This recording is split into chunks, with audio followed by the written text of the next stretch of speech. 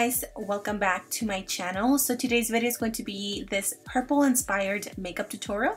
So let's jump in. So I'm first starting with my NYX Angel Veil and I'm applying this all over my face.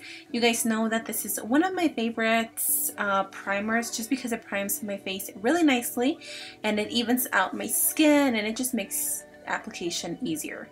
Now I'm going to go in first and apply my brows. I wanted to show you a little trick. You apply a little bit of oil if it's dry and then you just mix it around and you're good to go. So I went in and applied my NYX pomade in the color black, and I just like to draw or outline my eyebrows first and then I go in and fill them in, and this just makes my eyebrows look on fleek and it makes everything look a lot cleaner and I just really like it. I'm going to take the MAC Studio Fix Fluid Foundation. I am in the color NC40. It is super yellow and I've had this for a hot minute. I actually haven't used it in a while, so I wasn't sure if it was going to look good on me, but it turned out okay. Now I'm going to take the MAC Pro Longwear Concealer, and this is an NC30, I believe, and I'm going to blend it out, and I've been really enjoying blending it out with the same foundation brush. This is the e.l.f. I don't remember what it's called, but it's like the ultimate blending brush, I believe. It's really good and it blends out my concealer really nicely as well. Now I'm going to set everything doing the baking method. I really like this because it keeps my oil under control and it leaves my skin looking really mattified and really smooth. This is the NYX translucent powder. You guys asked me if I like this better than the Airspun, and honestly they go hand in hand. I really like both. This one is a lot more lightweight and it doesn't smell like a grandma, so that's a plus. Now I'm going to take it old school. I'm going to take the Special Occasions palette by BH Cosmetics. This is such a pretty palette. I do not know why I don't use it as often, but I absolutely love it. I'm going to take this color right here. It's a very soft, like a cherry color almost. And I'm going to start applying that to the outer corner. I am going to be winging it out a little bit just to create a more cat eye effect on my eyes.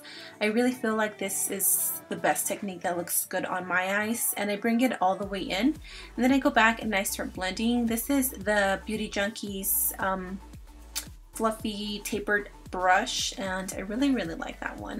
Now I'm going to take a second color and I'm going to take this more dark maroon color. The look that I went for was not what I had in mind, but you know, I just kind of had to go with the flow.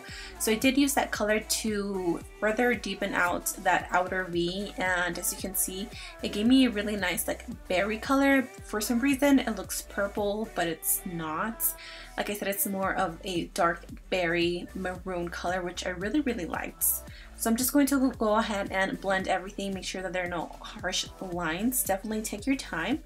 Next, I'm going to move on to my lid color, and this is the Shimmer Shadow by City Color Cosmetics in New Year, New Me, and it's a really pretty, I would say it's like a yellow gold champagne color. It's really pretty, and I like to apply that with my fingers because I feel like that's how I get the most pigments. And then I do go back and blend everything so that lid color doesn't overpower our crease color. I'm going to dip my brush into this black eyeshadow, just a tiny bit, and I'm going to smoke out the outer V of my eye. I didn't know what I was going for. Like I said, I was just kind of going with the flow. So I did go ahead and deepen up the outer crease just a little bit, and then I'm going to move on to my eyeliner. I like to start at the outer part with my wing and then just bringing it in. This just gives me a better idea of how thick or how thin or how dramatic I want my wing liner.